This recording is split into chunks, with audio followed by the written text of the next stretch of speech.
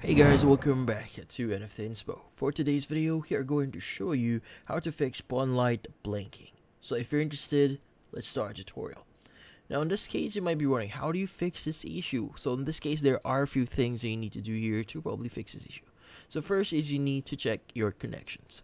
Look at the back of your device and make sure that the PON connection is actually firmly plugged in. Check that the fiber cable is securely connected. Sometimes a loose connection can cause the actual issue here. Now, the next thing you want to do is you want to actually power cycle the device. Disconnect any Ethernet cables from the device, turn off your router or ONT or optical network terminal, and unplug the power cable. Wait for about 15 seconds before plugging the power cable back in and turning the device on. Once it's back on, see if the PON light is still blinking. Now, if restarting doesn't fix the problem, you might need to do a factory reset. Find the reset button or hole on the router or ONT.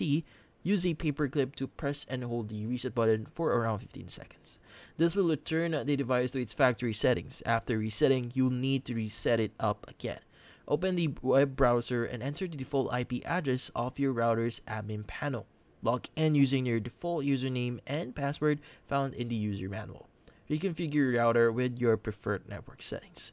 Now, if the PON light is still blinking after trying these steps, it might be an issue with the network infrastructure. In that case, you need to contact support for further assistance. And that's about it.